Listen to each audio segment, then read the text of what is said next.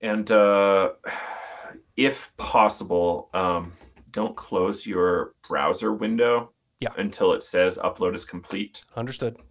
Yeah, cool. And great. All right. Yeah, I think we're good to roll. Okay.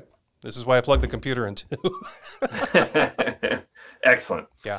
All right. So, hello, everybody. Welcome back to Psychedelics today. Today on the show, we have the author of Psychedelica Lex, Gary Michael Smith, Esquire, an attorney working in Arizona.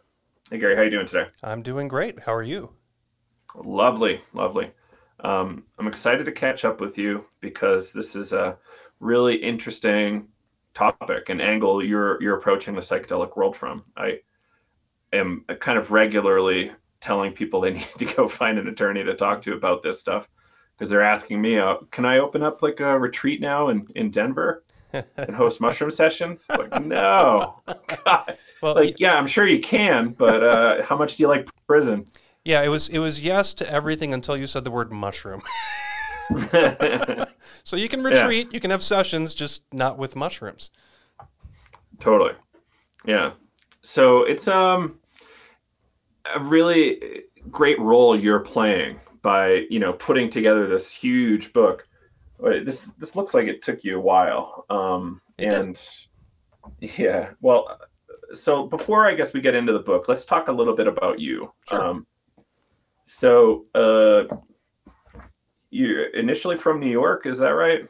Yeah. Let me give you the small little Sure. personal bio. So I am born and raised in New York, just outside of New York City, in an urban suburb in Westchester County. Um, Spent my formative years, of course, there. Went on to college at a SUNY in upstate New York and obtained an undergraduate degree in English literature. And from there, went straight on to law school and had had enough of the East Coast by that point. So I actually went to San Diego Yeah. because you don't have to shovel the sunshine in San Diego. Hmm. So I went to law school and actually went through law school in 2 years instead of the traditional 3 years. My law school had a semester system that was a trimester system instead of the traditional two. So I just banged out law school straight through instead of taking summers off. And then from there, just jumped out into private practice. And I've been a practicing attorney now for the better part of 28, 29 years. Mm, outstanding. Um, and what got you interested in this psychedelic topic? Ah, I can't point to any one thing, but here's the Sure. short version of that story. So, a decade ago, Arizona took a second stab at some sort of a medical marijuana program, and it's indeed the program we Yeah. have now. And when Arizona started to look at this, and this was back in 2010, there were very few, and I mean count on one hand few, lawyers who were interested in it, willing to jump into it, and who trusted it. I looked at it. I've always been the guy who's been attracted by the weird and unusual and said, that's for me. So I jumped in aggressively with both feet. And this is on the heels of having a very substantial construction litigation practice of all things. I Mm, cut my teeth in the law doing principally litigation. And in that arena, a lot of it was construction law and then just general commercial litigation on top of that. And strangely, a lot of those concepts translated over very cleanly to a cannabis practice. So, mm, as a result of this brand new body of law that hadn't even passed yet, I just started to self educate. And the more I read, the more I got interested, and the more I got interested, the more I read, and it just continued to snowball. And, naturally, when you're reading about cannabis, you do inevitably bang into other plant medicines as you're reading. And of course, that happened to me, and I got more interested and just kept diving in deeper and deeper. And all of a sudden, I saw that, like all of world history, all of world culture had a connection to plant medicines. And that mm. was it. I got sucked in, and I've been loving it ever since. That's amazing. Yeah. And the thing that caught my eye about you at first was that you had worked on a peyote church Yes, in Arizona. Is that right? that is correct. I am general counsel to the Peyote Way Church of God. And I think I met those folks at the Arizona Psychedelic Conference in Tempe. Yeah, that was 2-3 years ago, right? Maybe early last year. Oh, was it? Feels like 5 years. I think it Yeah, was February 2019, but it feels like 8 years back. it could. You know, the pandemic has so scrambled my sense of chronology because I have been hiding out in my home office for almost the past year. So yeah, you could be right. It might have been last year. Yeah, and my table was actually right next to them. So it was really kind of neat. So what was their approach? So like to kind of get into the legal angle here, like they had a peyote church that they wanted formed and to get standard legal protections. And you started working with them? Okay, so part of what I'll share with you is what I know because of what I have learned in talking with them. But in fairness to the question and to your viewers, or really your listeners, nobody's viewing us. In fairness to the listeners, I came to the church much later in its existence. So a lot of their trials and tribulations, so to speak, predate me. And in a great extent, arguably predate me even being a lawyer. And again, I've been a lawyer for almost 30 years. So their story basically goes like this. Ann and Matthew, the two folks you met who run the church today, spent the better part of their youth touring the globe looking for these spiritual entheogenic experiences. And they had been to South America, Central America, Asia, Europe, you name it, and spent years just learning and traveling and educating themselves. At some point, they returned back to the United States and met the actual church founder, Mana. And Mana is now deceased. He died some years ago. But Mana came up in the Native American church tradition. But in the 60s, he had wanted to make the church more open to non-Native Americans, which at the time was, in his circles, kind of a taboo topic. So Mana made a decision to branch out and form his own iteration of the Native American church that embraces a lot of the same spirituality concepts, but just opens it up to all races, all denomination. So that was the founding of the Peyote Way Church of God. It actually predates Ann and Matthew in point of fact. Now, when Ann and Matthew finally met up with Mana, they had set up shop in Texas. But Texas didn't have any sort of peyote protection statute, so they did get in some legal hot water there, which ultimately resulted in them relocating to Arizona because Arizona does have a peyote protection statute. And who was that? Anna, Matthew? Ann and Matthew. Ann and Matthew. Yes. Okay. Great. Well, that's great. Matthew Kent and Ann Zapp, if you need last names. Yeah. Awesome. And by the way, the Peyote Way Church of God does have a website, and to their credit, several months ago, they finally updated the website. So it's pretty user-friendly now and has a lot more visual appeal than it used to. They had a website for years and years and years, but it looked like, the kid next door programmed it. So sure. Thankfully, it's a little more modern and more user-friendly. So there's history about the church on there, contact information, little bios and stuff, and you can read all about it. And do they have any kind of angle around conservation? It seems like they are trying to do some sort of sustainable program. Absolutely. So they produce all their own peyote for church purposes. They have DEA accreditation for that. They are very vocal about people not harvesting in the wild and not damaging this threatened species. They absolutely have full awareness and cognizance that it's very difficult to grow this plant and that climate change and the encroachment of man are continuing to put increasing pressure on this very rare and special plant. So they absolutely discourage peyote use outside of religious context. And within religious context, they encourage, self-cultivation for the group so that you're not damaging what's out in the wild. That's excellent. Right. And to make it explicit, like, the major reason I have for, not being super pro peyote consumption for most Americans is that it could take away from Native American churches' access because, the stores are going down. Yeah. And I'm really just happy to see that they're taking that very seriously. Oh, my, yes. And they're not shy about telling you about it either. Yeah. And the reality is that, the peyote cactus is one amongst many species that produces mescaline. So you have natural alternatives that produce identical effects, albeit in different concentration. So you don't need peyote per se to get the effects that peyote gives you. You can get it from other cacti. Mm. Yeah. Yeah, absolutely. And San Pedro grows a lot faster, but as we were discussing earlier, Yeah. consuming 2 feet of San Pedro is a little complicated. Yeah, and in fairness to your listeners who might not have been around to hear our earlier conversation, what Joe and I were musing about was the fact that peyote is popular because it has a natural high concentration of mescaline. But these other species of cacti also produce mescaline, and one of them is San Pedro, which is a very common cactus that you can actually get at most nurseries. And it grows very quickly. But the catch is you would need, on average, depending on a number of conditions, including the quality of your San Pedro and circumstance in which it's growing, you'll need about 2 foot of it to approximate the effect of like what a one good, solid, big peyote would produce. So it's a significant volume you're trading, but for a good cause, because you're helping to protect a species. Yeah. Yeah. So how did you get so they got protection in Arizona. Did they end up getting federal protection? Well, effectively, yes, through a number of reasons.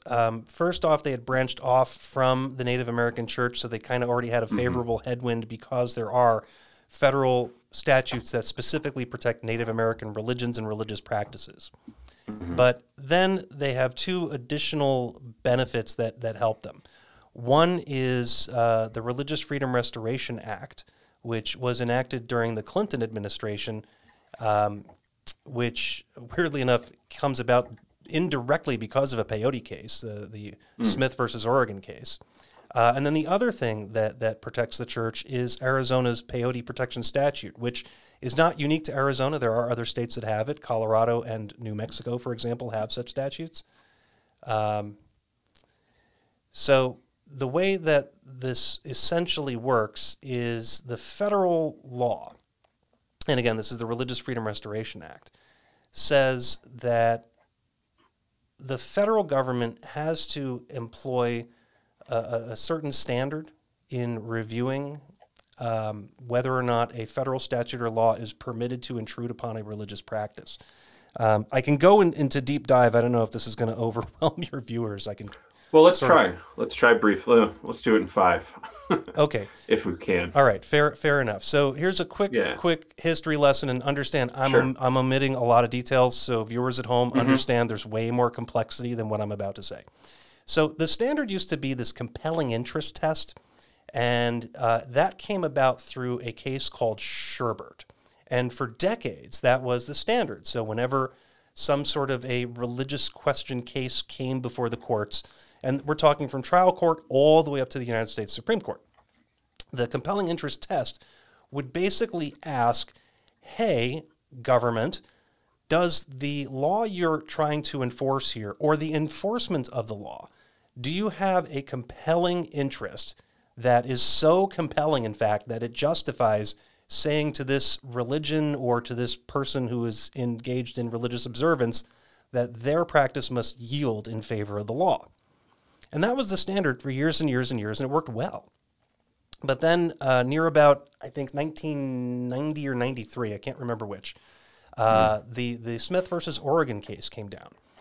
And the case involved a couple of Native Americans who wanted to apply for an unemployment claim because they had a religious observance that conflicted with certain work days, so they couldn't work.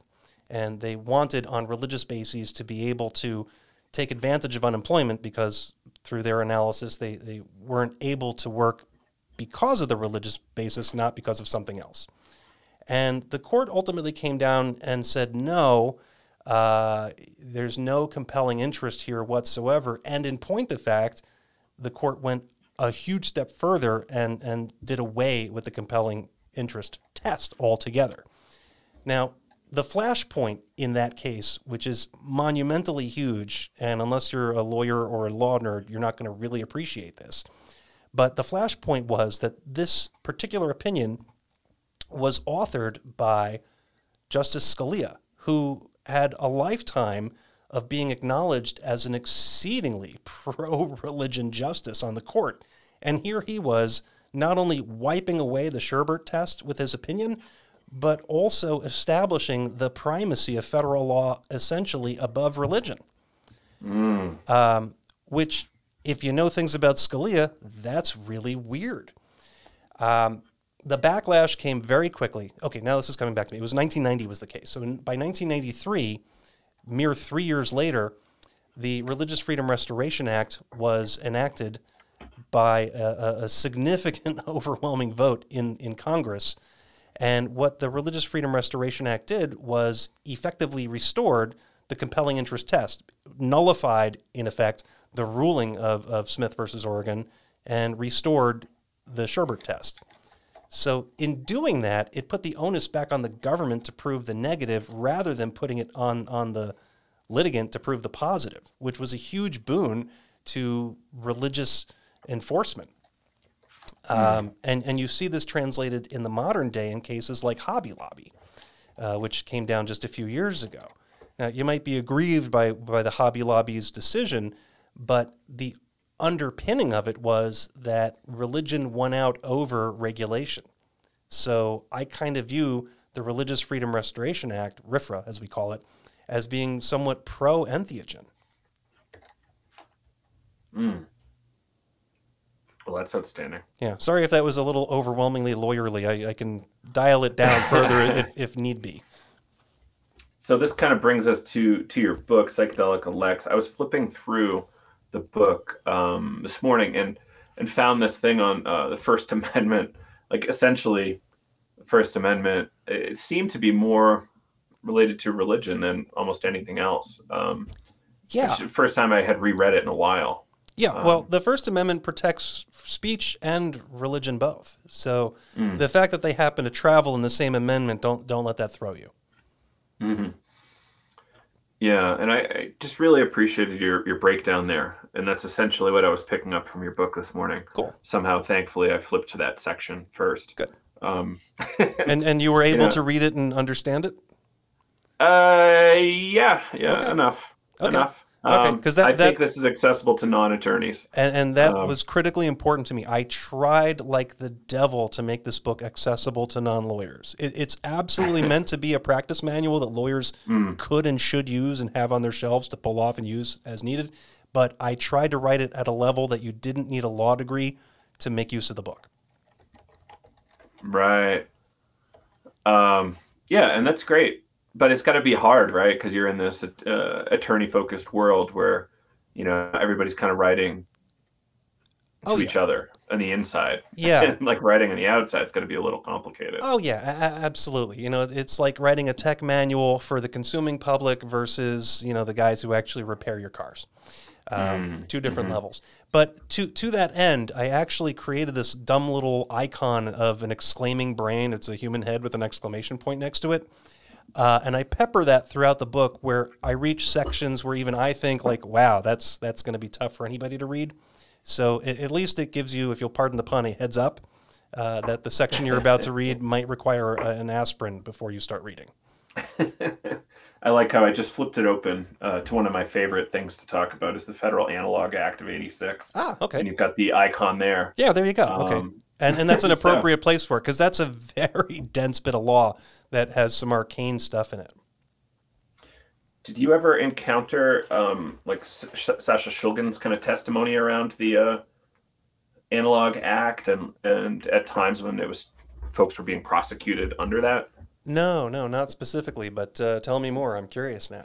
So I forget where I heard about it. It might have been in his the documentary film someone made about him called Dirty Pictures. And he would be like an expert witness. And I think he had some sort of relationship with the DEA and who knows how that was really playing out, but they really wanted to get him to agree that a molecule molecule was substantially similar to another molecule. Mm. And he said that's like such an arbitrary judgment, substantially similar.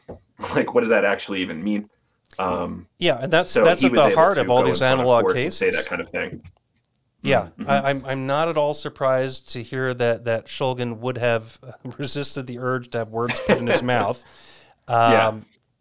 But you know, you're absolutely right. That is the pivot point on which all those analog cases turn. What is substantially similar? You know, the mere fact that a carbon atom happens to be to the right of a nitrogen atom doesn't mean a whole heck of a lot, absent more information. Yeah. Yeah, it's a really interesting project that you put together here. So I'm hopeful that people will be able to reference this and you know, hope I think, correct me if I'm wrong, a book like this helps to lower expenses when people want to take on a big project. Oh God, Like, okay, I yes. want to start some big, you know, thing, and you did the research already. Yeah, well, and that's how the book came about. The short story is I went looking for this book and I couldn't find it. It didn't exist.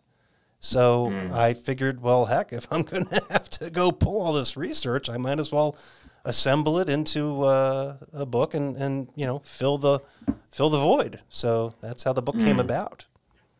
It was written because nobody else wrote it.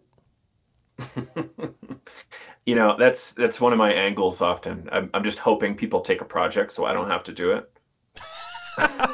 Well, then Like, you're welcome. I don't want the credit. I just want somebody to do it. Yeah.